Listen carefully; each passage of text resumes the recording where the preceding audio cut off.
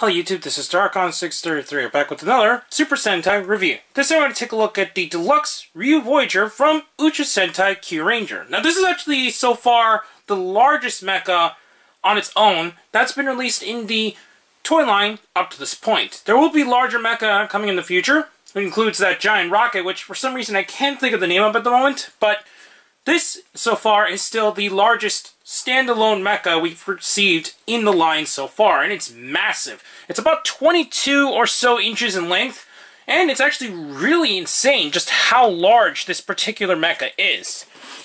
We're going to take a look at the box first. The box is also really huge because of that, and it has a problem because of that. It made it extremely expensive to ship, and I find that really unfortunate since it was a little on the pricey side to get a hold of it in the first place. We have another look at the dragon up on top, and some more of the pictures that we see with the mecha, including how it works with some of the other limbs, and pretty much the same we see throughout the toy line in general. It can actually combine with Kyuranger to form Ryuteioh Kyuranger, if I remember correctly, but I'm personally not going to be getting that mecha. Anyways, we're going to take a look at Ryu Voyager more specifically now. Articulation-wise, you're not going to get a whole lot. The head is on a joint, and because of the way that the mouth works, you can open it and close. You can kind of swivel these, but that's really towards kind of like the articulation for the mecha mode, although it doesn't do a whole lot for that either. You do the same with the back part too, and the tail is technically articulated because it will actually form one of the parts of the feet. But that's about it. None of the actual hands are articulated, which is unfortunate, and that's all you're going to get with the mecha on its own. It does include its own version of the Ryu Kyutama, which actually has a different picture. This version actually features the mecha formation version, unlike the original Ryu Kyutama, which had the attack symbol in it. So here's the other version that was with the Ryuteioh. And as a comparison, here is the two together. There isn't a whole lot of difference, although it seems like the shade is slightly different, but that's about it so far. We're now going to take a look at the mecha once again. So first we're going to take a look at how it transforms. Basically what we're going to do is split this down in the middle, and that will form the body. From there we're actually going to turn these forward on both sides. This is actually in the wrong direction, I apologize. Then we push this leg piece down if the camera could focus. Remove the headpiece. Turn that leg as well. And snap them together to finish off this so far.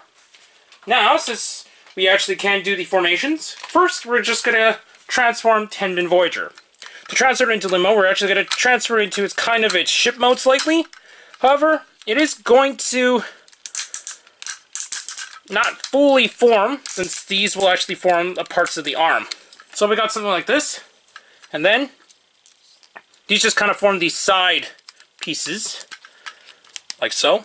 There isn't anything specific, and it's unfortunate that nothing really tabs in, no matter what you do with this, which is unfortunate. But from here, what we're going to do is turn this so that it forms forward, and actually these form parts of the hand, which is some kind of claw of some sort, so I apologize that kind of forgot about that until this very second. And what we're going to do to finish off the transformation, we're going to turn these limbs all the way around until we form these empty gaps. Turn the head, and it doesn't really matter which side you're going to put it, but I'm just going to attach it to here. So here is one of the limbs, and we're going to do the same for the other side. So we got Sentai Voyager here. We're just going to midway transform it like this, since it'll actually form a claw-like arm. We're going to plug this. Then we're going to take the Ryu Kyutama, plug it into the chest. So we got something like this. And to finish off the transformation, what we're going to do is take this headpiece, form it so that it looks like it's about to eat it, and then it's actually going to plug in up here via a peg on top of its head. So with that, we will now form Ryu Voyager. It's a little tricky sometimes to actually plug it in, but once you get it in the correct space, it will plug in. So now we're actually going to move the camera so we can take a better look at Ryu Voyager. And now we have a better look at Ryu Voyager. Now, it's actually a lot smaller than I thought it was going to be. It seems like the mecha has a good amount of mass shifting when changing into the two modes, and I think that's pretty cool, but it is a little bit on the short side. I thought it was going to be a little bit taller. Luckily, it's not a whole big deal, and that's a slight nitpick, but I think it still did a pretty nice job in the overall design of the mecha. The back is kind of boring, but you're not going to get a whole lot on mecha in general, at least in the back of them anyway. Articulation-wise, the shoulders can swivel, but that's about it. You're not going to get a whole lot more articulation unless you want to use the joints within any of the limbs, and that all depends on what limb you put on. The head can't really turn because the piece is attached to the body. You can swivel the legs, but it's not going to do a whole lot since the parts like to get in the way, and you're just not going to have a lot of movement there. And the speed can pivot a bit for that same exact reason. So otherwise, I think this is a pretty fantastic mecha release. In conclusion, if you're a fan of Uchu Sentai Kyuranger, this is definitely a really nice mecha to get a hold of. Obviously, it is a lot larger in the way that it was actually packaged, causing it to be more expensive for the shipping, since if they actually formed it within the mecha mode, although it would look awkward since it doesn't have the extra limbs attached to it, I think it would have made the shipping just a tad bit cheaper because of the way that the design of the mecha would actually benefited in the way that it was packaged. This is okay since it does get packaged into the main mode that it is on its own, but it does cause it to become a lot more expensive. So outside of the cost, this is definitely a really nice mecha, and I think Bandai Japan did a fantastic job designing it into toy form, even though it does suffer from the usual Super Sentai limited articulation in terms of the deluxe mecha releases.